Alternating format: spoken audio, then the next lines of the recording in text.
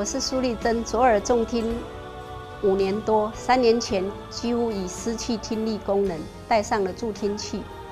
之后每天晚上为了听力向神祷告，深信神一定医治我。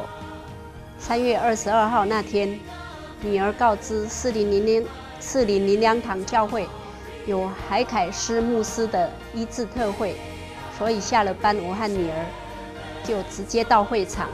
到了会场，人已经非常多，我和女儿只好在教室透过视讯参加特会。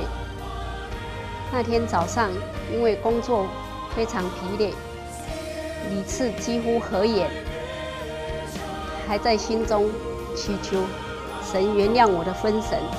然而神却依然因着爱赐下医治的恩典。我突然听到外国牧师说，神要医治一位左耳失聪的妇人。我兴奋地立刻站了起来，接着牧师和同工一起为我祷告，感觉耳后有一股热流，我就摘下了助听器，居然恢复了听力，而且听得一清二楚。